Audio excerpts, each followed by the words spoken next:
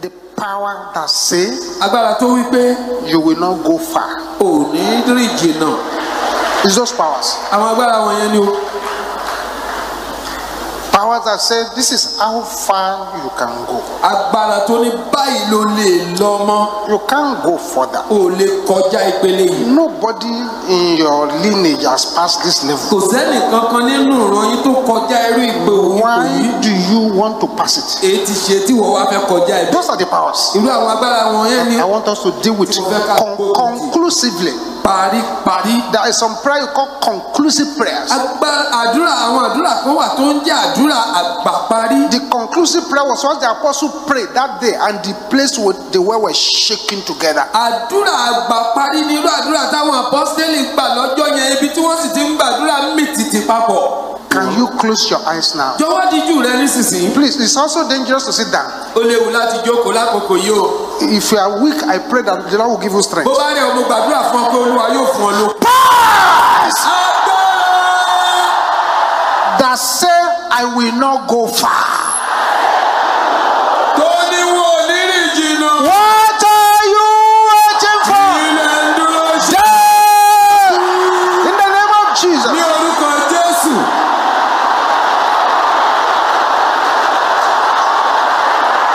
Somebody must break through here tonight. Ọgbọ́dọ̀ lu àlùyọ níbí láṣálẹ́ yìí. Bapokatende keyabo shendera bosanda.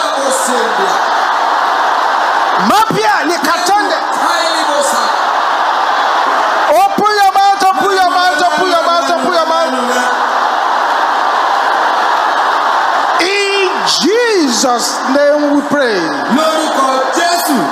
You see what is happening Àwọn now? tó ń ṣẹlẹ̀ ó mà dá gan-an. The angels are excited Àwọn áńgẹ́lì ti múra káká báyìí. with the kind of prayer you are praying now. Àlùrù àdúrà tá ń gbà Be more nísinsìnyí. aggressive Lo ipá jù báyìí lọ. and be more focused. Kò sì tẹ́jú mọ́ ohun tó bá wà. Any power Agbára kágbára that must die tó nílò láti kú for me to go far. kí n bá lè rìn jìnnà. Die!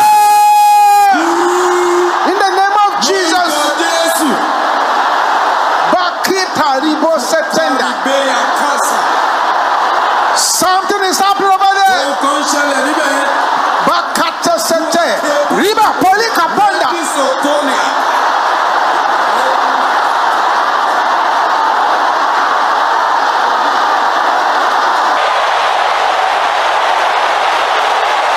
Makata sepola kaya bo shenderaba. In Jesus' name we pray. Lórúkọ Jésù la gbàdúrà. Father, we thank you for tonight. Bàbá dúpẹ́ lọ́wọ́ yín fún àṣálẹ́ yìí. We give you praise for your mighty hand of power and strength. A fi yìn fún yín nítorí ọwọ́ agbára ńlá àti ipá yín. We thank you because you have never failed. A dúpẹ́ nítorí ẹ ò bá tì rí. You will never Ẹ fail. ò ní kùnà.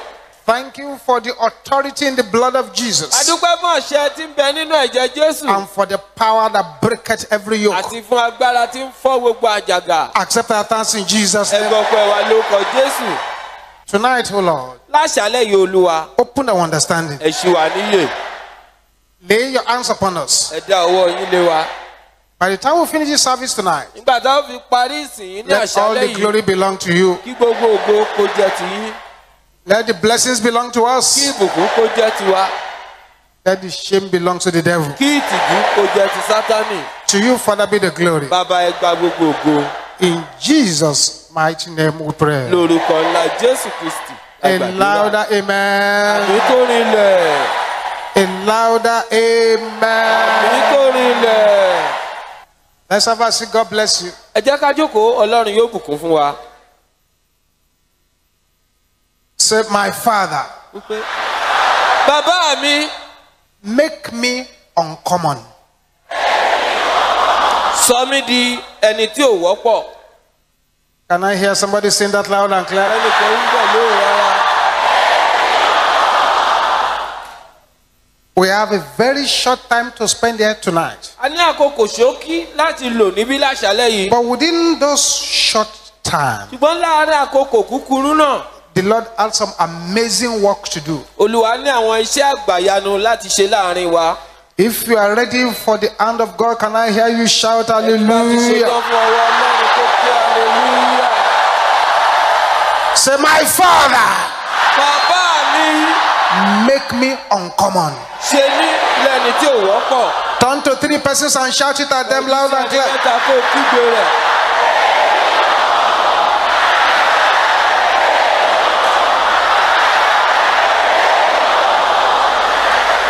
Amen. Àmín. In Luke chapter 4, Nínú Lúùkù orí kẹrin. the gospel according to St. Luke chapter 4, Ìhìnrere Lúùkù orí kẹrin.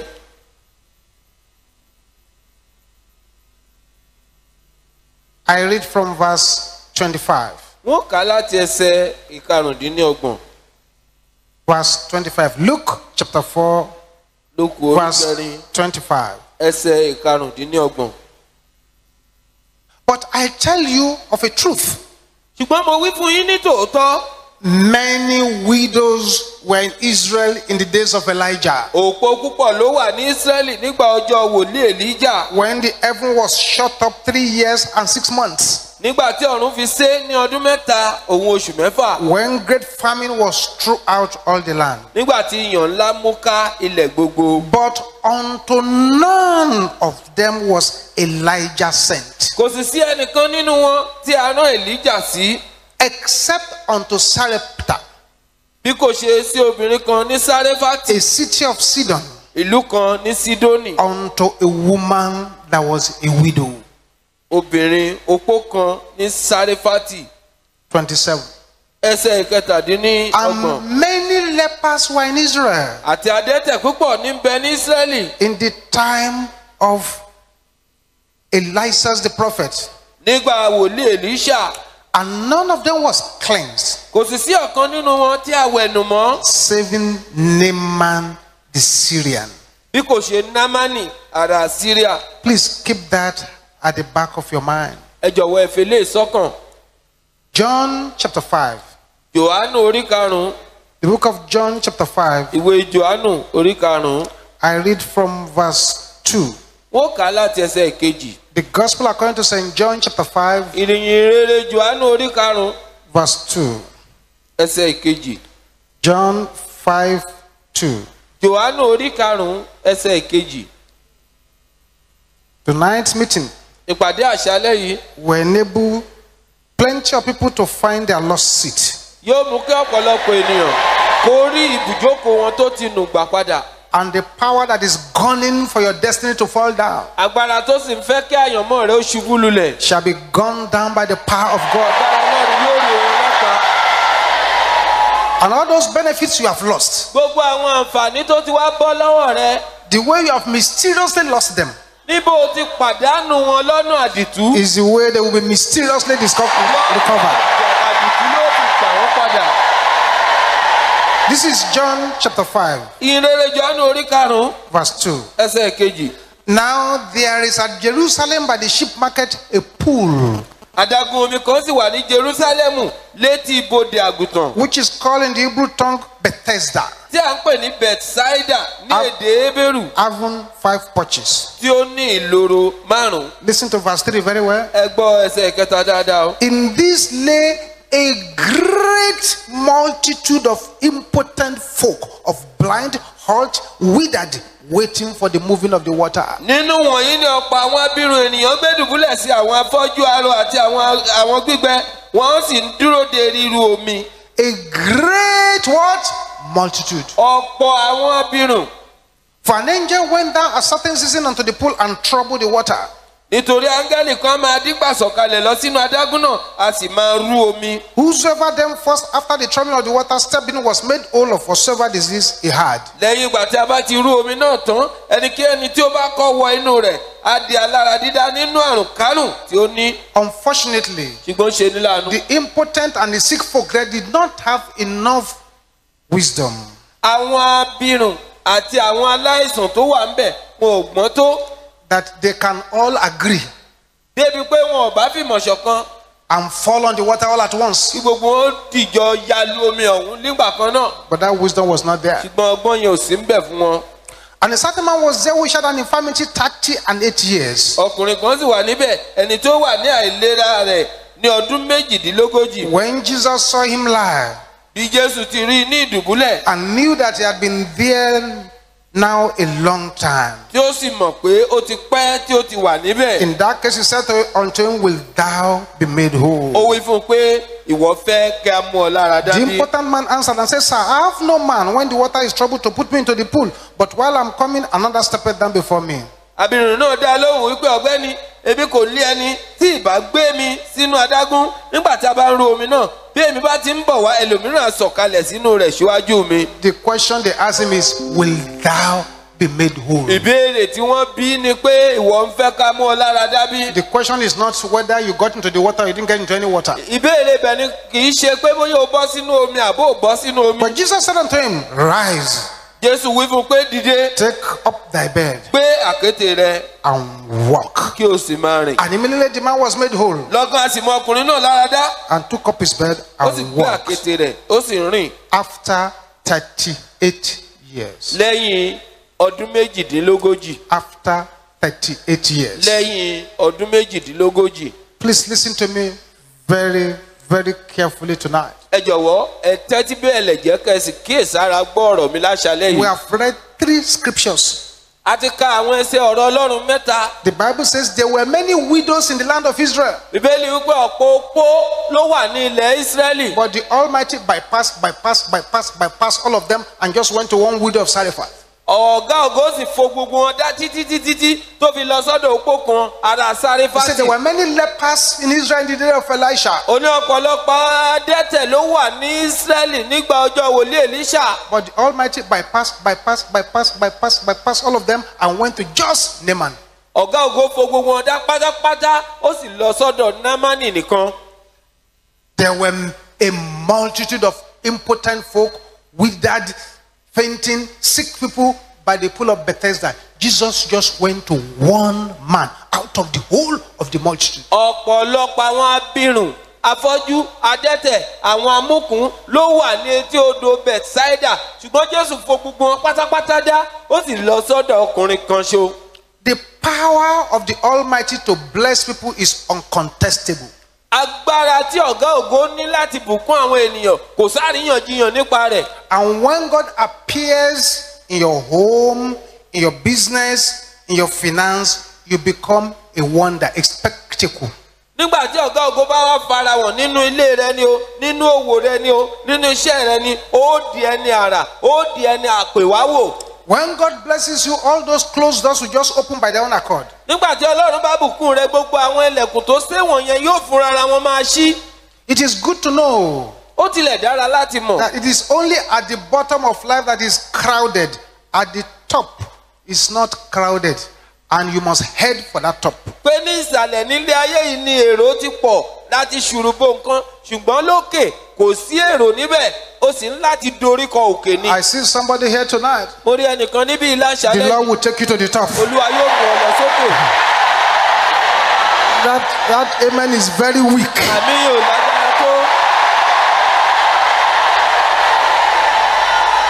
Therefore, there are prayers you need to cry out from your heart here tonight. nítorí náà àwọn àdúrà ń bẹ tó nílò láti kégbe rẹ̀ jáde láti inú ọkàn rẹ láṣálẹ́ yìí. The Bible says, blessed is the man whom thou hast chosen.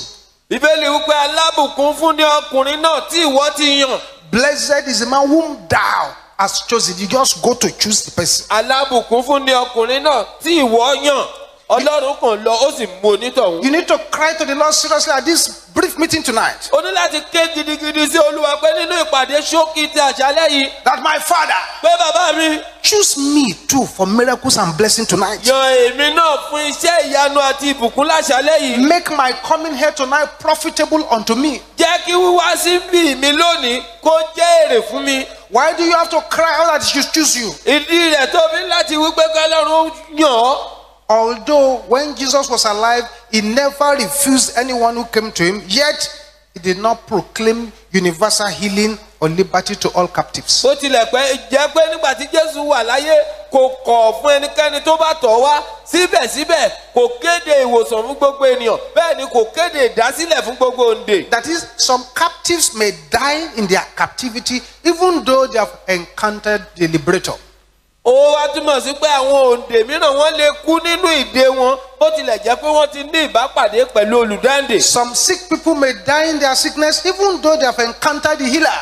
àwọn aláìlera mìíràn lè kú nínú àìsàn wọn bó tilẹ̀ jẹ́ pé wọ́n ti ní ìbápàdé pẹ̀lú olùwòsàn. Jesus never proclaimed universal resurrection to all the dead. Jésù Kristi ò kéde àjíǹde gbogbogbò fún gbogbo àwọn òkú.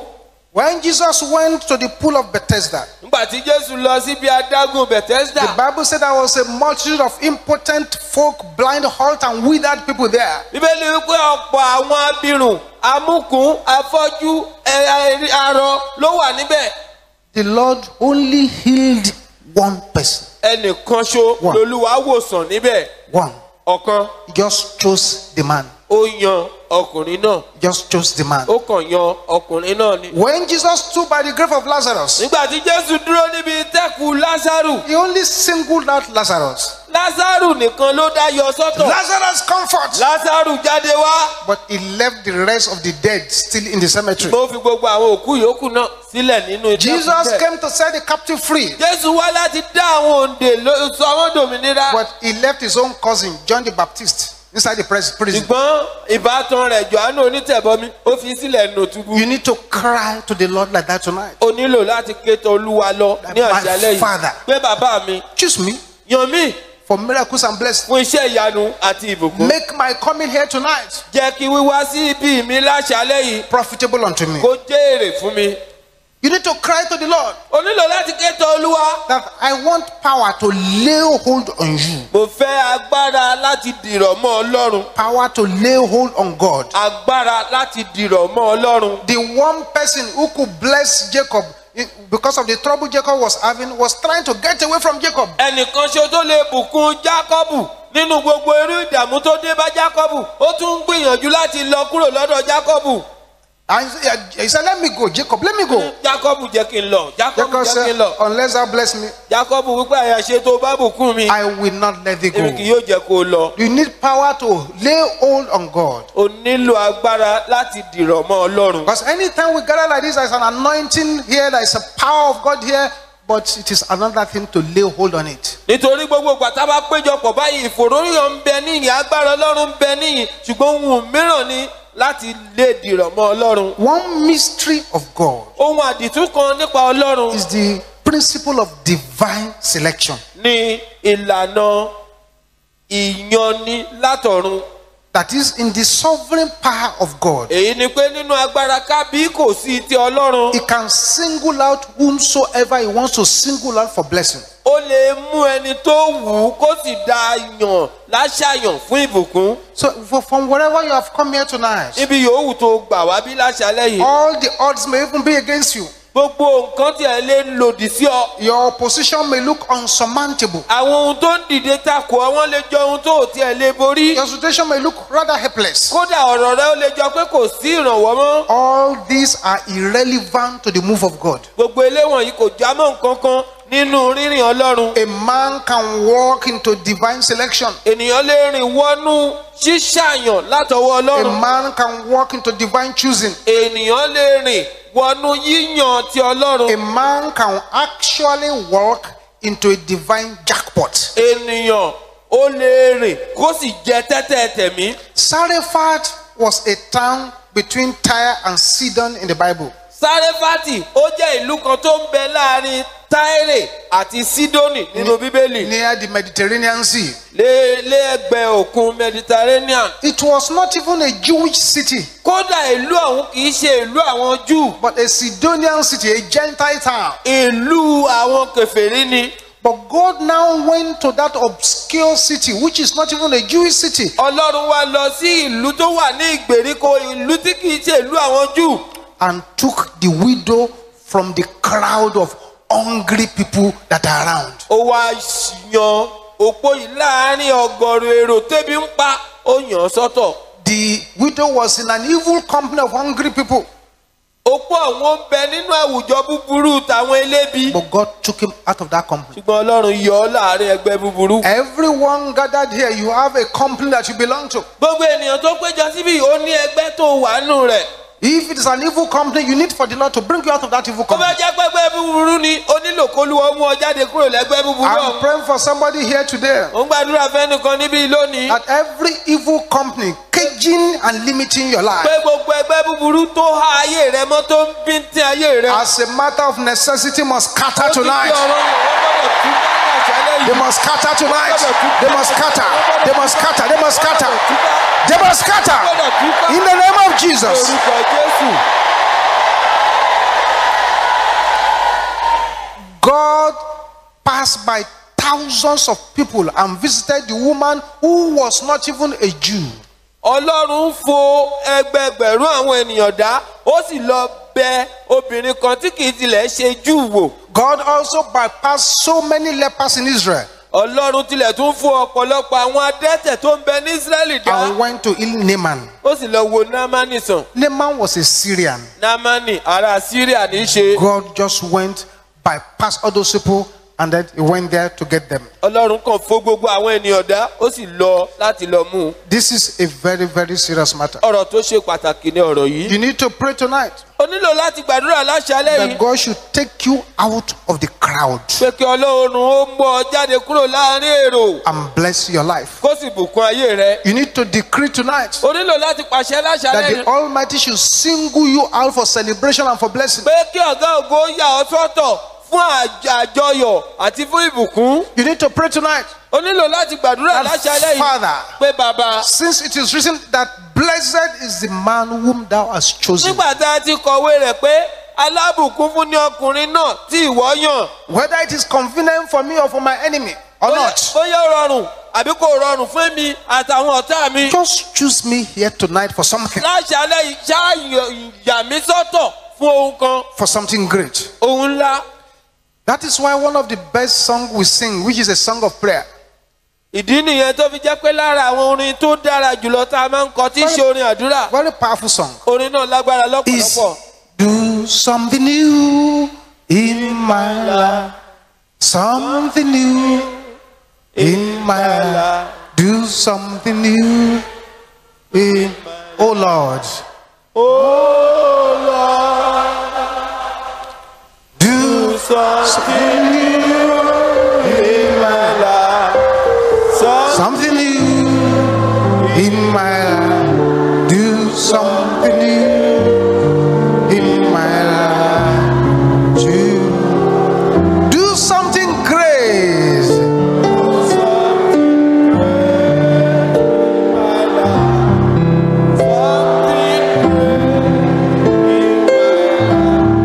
something.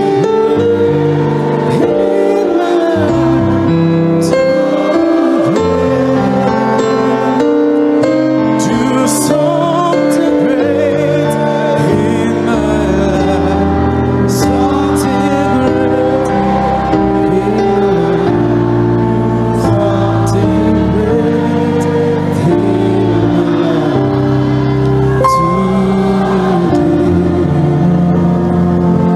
life. Amen. Àmín.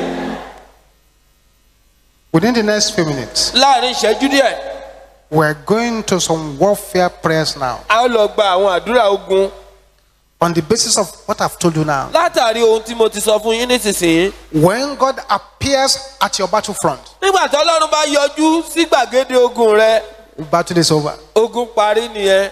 Before God appears at that battlefront, Kọ́lọ́run ó tó yọjú níbi ogun náà. there could be plenty of Goliath walking up and down. Ọ̀pọ̀lọpọ̀ Gòláyátì ló lè máa yan fáńdáfáńdá. Goliath was walking up and down twice per day for 40 days. Ogójì ọjọ́ ni Gòláyátì yan fáńdáfáńdá lówùúrọ̀ lọ́sàn-án ó yan kiri. And God was watching him. Ọlọ́run sì ń fi ṣèrànwọ́. But on the 81st journey, Ṣùgbọ́n nígbà tó fi máa di ìgbà kọkànléní ọgọ́rin. God appeared on the battlefront in David. Ọlọ́run farahàn lójú ogun ọ̀hún gẹ́gẹ́ bí Dáfídì. And that was the end. Òpin sì dé.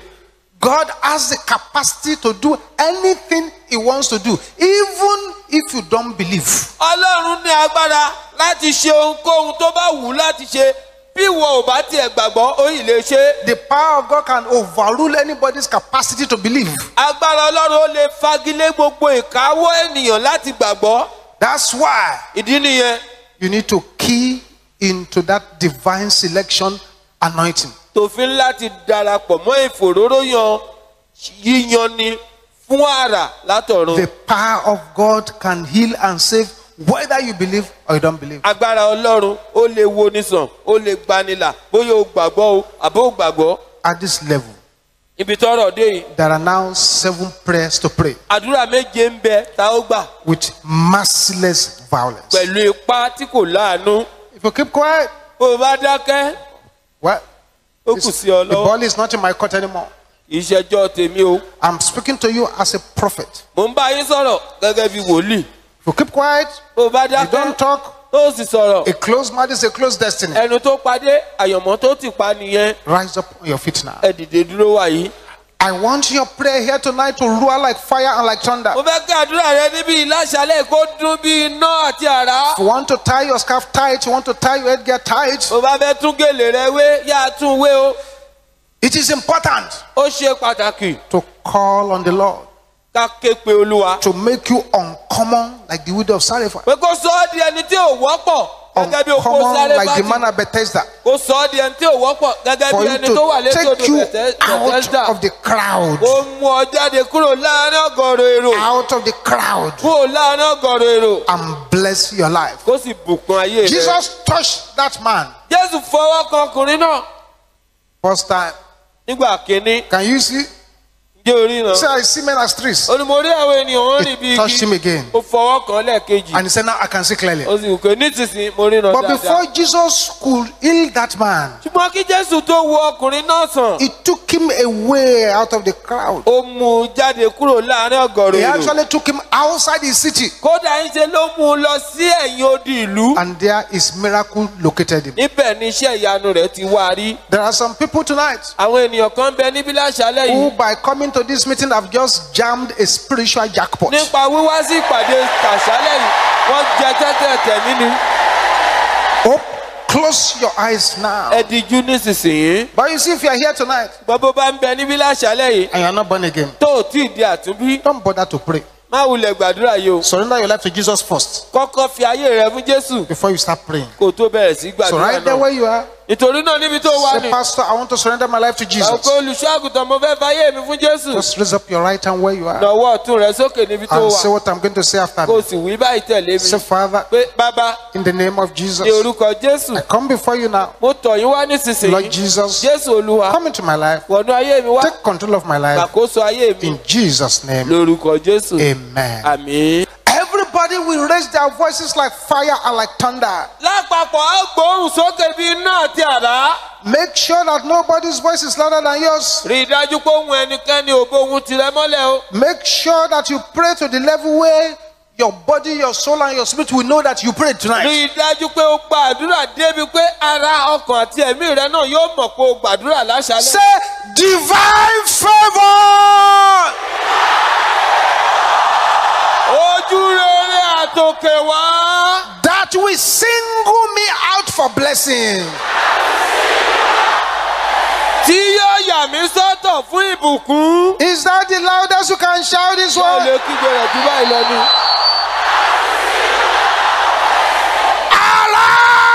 ìdè. Locate me. wá mi rí. In the name of lórúkọ Jesus. Jésù. Open your mouth and begin to call on ènìyàn kò bẹ̀rẹ̀ sí gbàdúrà. Masente yakayabo shenteraba. Something is happening already. ohun kan ń ṣẹlẹ̀ ara. That's right. ó dà bẹ́ẹ̀. Makayabo shenderabo sontoyaba. Aha. Sitori Mosato. Ria Paul Katasa. Daribo soponde kayabo shente. In Jesus' name we pray. lórúkọ Jésù la Listen, I gbàdúrà. told you, mo wí fún yín. it's happening already. ó ti bẹ̀rẹ̀ sí ṣẹlẹ̀. That person you are here, ìwọ ènìyàn wà bí. and your head sometimes feels like busting. lẹ́ẹ̀kọ̀ọ̀kan orí rẹ̀ á sì máa ṣe bí kó fẹ́ bẹ́. The enemy wants to make you mad. ọ̀tá fẹ́ ya owó èrè mi. Right there where you are, níbi tó wà ní. his healing power has touched you. agbára ìwòsàn Ọlọ́run ti fara gbà ọ́. That's right. ó dà bẹ́ẹ̀. The bad liquid Omi búburú. that the enemy pumped into your breast. Tọ́ta tì bọ inú ọmú rẹ. Check it now. Yẹ̀wò báyìí. It's being pumped out. Ó ń tì jáde. Aha. Bẹ́ẹ̀ni. Aha. Bẹ́ẹ̀ni. Now, if you like, Bó bá wọ̀, you say career. kò wí pé iṣẹ́ mi. If you like, Bó bá wọ̀, say marriage. kò wí pé ìgbéyàwó. If you like, Bó bá wọ̀, say calling. kò wí pé ìpè. Whatever you want to put there now. Why this angel is going around here? Ohun tó bá wù ọ́ ni kò fi sí ní báńgẹ́lì yìí tí ń lọ káàkiri. Say, thou power of God, Ìwọ agbára Ọlọ́run. take me from the crowd Mú mi láàrin èrò in my career. nínú iṣẹ́ mi.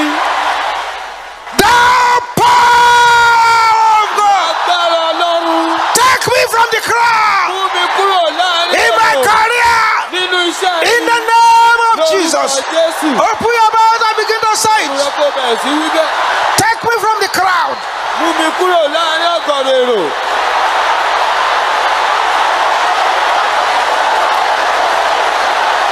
Piatasa likandaraba. Thou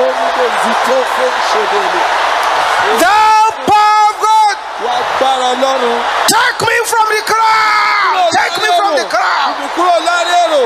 Take me from the crowd. Kúrò láàrin èrò. Take me from the crowd. Take me from the crowd. Mú mi kúrò láàrin èrò. Take me from the crowd. Mú mi kúrò láàrin èrò. In Jesus' name we pray. Lórúkọ Jésù la gbàdúrà. I wish you could know the good that prayer is doing now. Inú mi ìbádùn kálẹ̀ mọ irú ire tí This àdúrà yẹn ń is ṣe báyìí. the prayer some people's career. Àdúrà some yìí people's ní marriage, iṣẹ́, some people's ìgbéyàwó, academics. ẹ̀kọ́ I've been waiting for since. táwọn ẹnìkan ti ń dúró dè tipẹ́tipẹ́. You will say, where is the Lord God of Elijah? Níbo ni Olúwa Ọlọ́run Èlíjà wà? Allah, Ìdè. make my life uncommon. Sọ ayé mi di ohun tí In the name of Jesus. Lórúkọ Jésù. That's right. Ó dà bẹ́ẹ̀. Piata Santa Yakaya Boshanda. Masitende Keya Boshente. Make my life uncommon. Make my life uncommon. Make my life uncommon. Ohun tí ò wọ́pọ̀. Make my life uncommon. Make my life uncommon. Sọ ayé mi di ohun tí In the name of Jesus. Lórúkọ Jésù. That's right. That's right. Ó dà bẹ́ẹ̀. Something is happening here tonight. Ohun kan ń ṣẹlẹ̀ níbí ìlànà. Something is happening here tonight. Ohun kan ń ṣẹlẹ̀ níbí ìlànà. Just move forward by fire. By fire. By fire. Move forward by fire. Whether it is convenient for the enemy or not. Pasopota katala boshende rabaraba. Ribo sapande kaya. The kaya boshente. Aha. Yes, yes, yes. Bokaten sete yabo shende rabo santa. Aha. Aha, aha, aha. Yes, yes.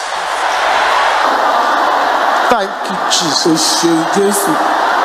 In Jesus' name we pray. Lórúkọ Jésù la A gbàdúrà. louder amen. Àmín.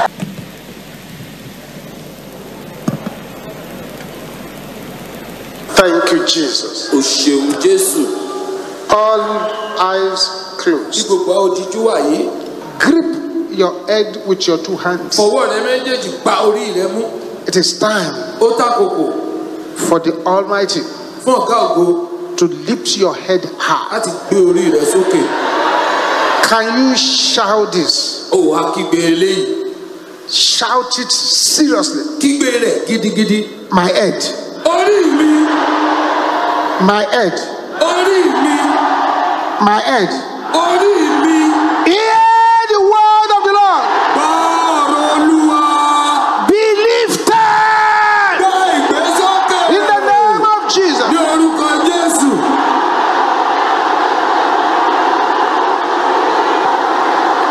Something is happening over there. Ohun kan ń ṣẹlẹ̀ níbẹ̀ yẹn. Command a lifting upon your head. Àṣẹ ìgbésókè fún orí A rẹ. lifting, a lifting, Ìgbésókè, ìgbésókè. a lifting, a lifting, a lifting, a lifting,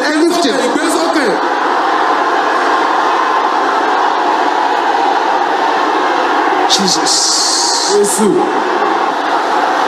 In Jesus' name we pray. Lórúkọ Jésù.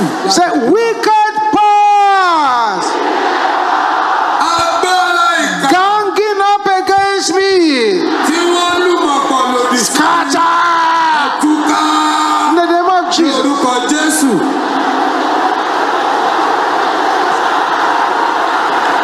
Open your mouth, open your mouth, open your mouth.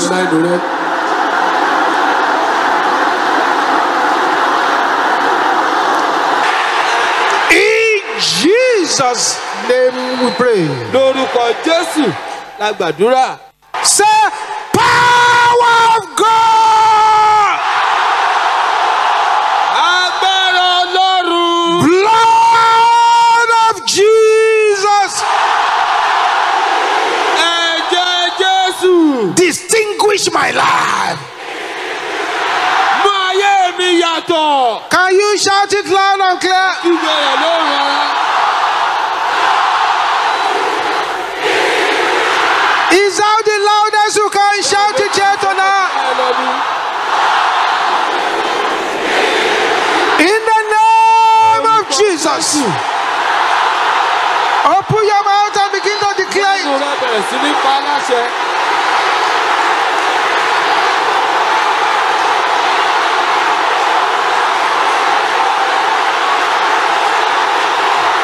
Yes. Bakapo sende yabo shende rabo kopola baraba. Ribo soponde kayabo shente raba. Aha, aha, aha, aha.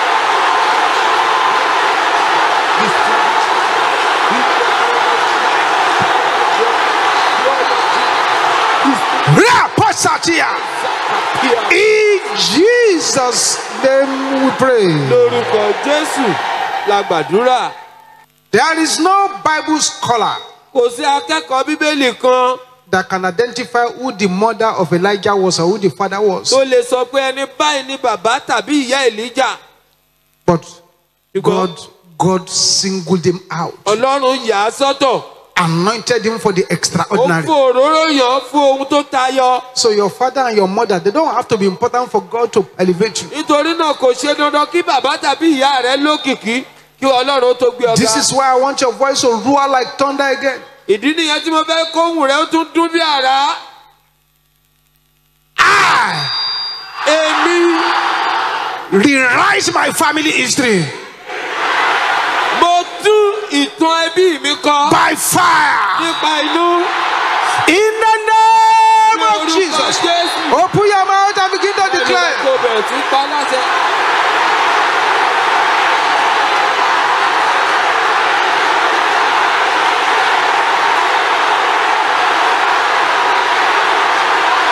Yes.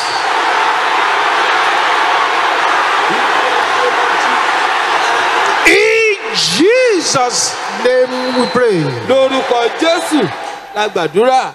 There are many people. Ọ̀pọ̀lọpọ̀ ènìyàn ló wà. They are a beauty buried in the dunghill of slavery. Tí wọ́n jẹ́ arẹwà tí a gbégbè sí inú àkìtàn ìsìnrú. There are some people, Àwọn kan wà. a sleeping treasure. Ìṣúra tó ń sùn ni wọ́n.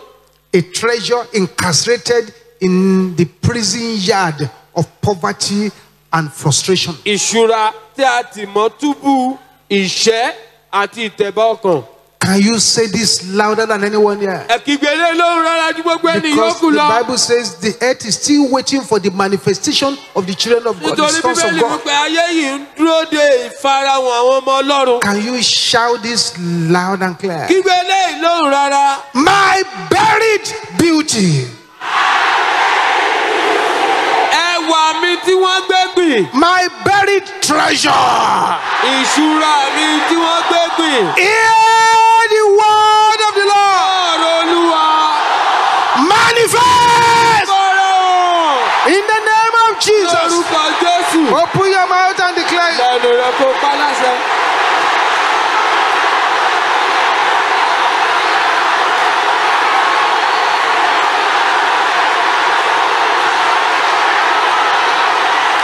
Something is happening here tonight. tonight. For Santa Kapakatiraka.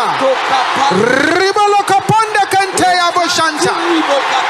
Dana Kamponde Sepelekeya Boshente Raba. Open your mouth, open your mouth. That's why you are here.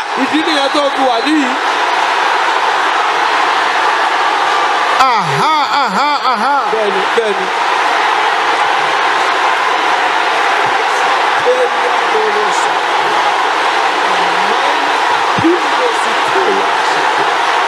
In Jesus' name we pray.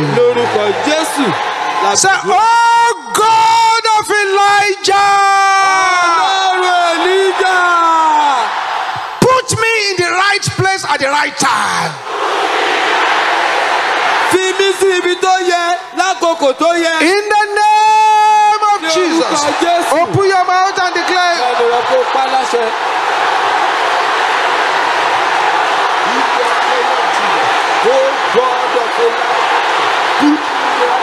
Jesus.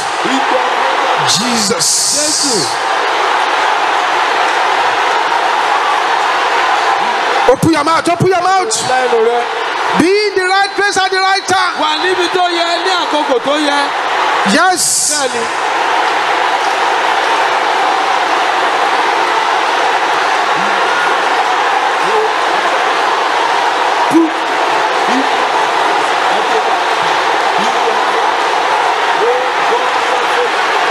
Masentekeya boshenderaba. Ribasa likatenda yaba.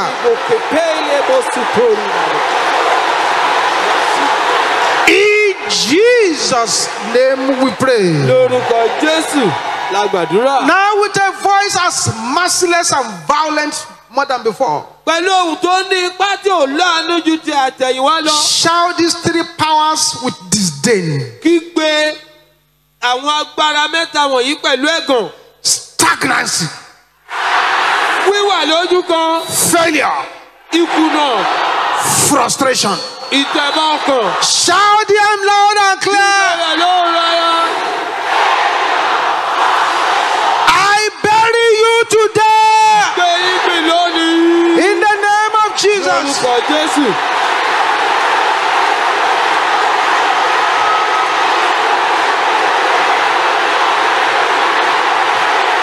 Bakapota Sandikayaba.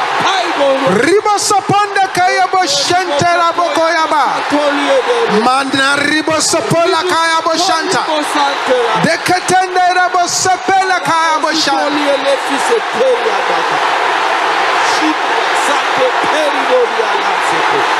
I bury you today. In Jesus' name we pray. Somebody is receiving a letter this week. And that letter will change your destiny forever. That's right. There is a man at the back there. There is a tree in your family compound. In the east. Which is controlling your destiny. Right there where you are. The power of God is falling upon you. And the yoke of that evil control is broken to pieces.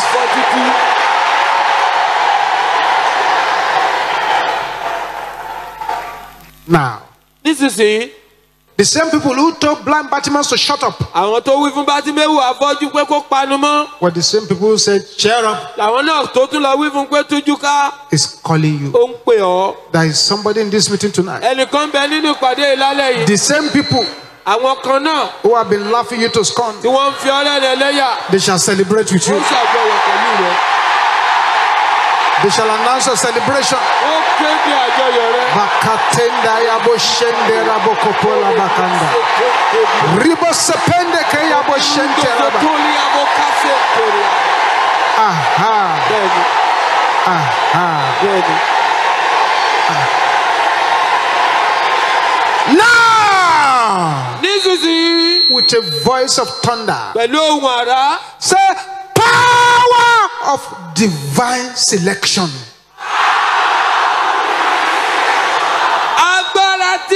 sí sọ́tọ̀ látọ̀run. Let me hear all the sisters shouting this loud and Gbogbo clear. àwọn arábìnrin kígbe rẹ̀ lóhùn rárá. Is now the loudest the sisters can shout this tonight? Kígbe rẹ̀ jù báyìí lọ ni. I see one the sisters to shout this loud and clear. Obìnrin ó kígbe rẹ̀ jù báyìí lọ. Brothers, let your voice roar like thunder. Ẹ̀yin arákùnrin tó wù yóò dún bí àrá. Everybody together now. Alápapọ̀. Locate me by fire. Wá mi rí nípa iná. In the name of Jesus. Orúkọ Jésù. Thank you, Jesus. Something is happening over there. Ohun kan ń ṣẹlẹ̀ níbẹ̀ yẹn. In Jesus'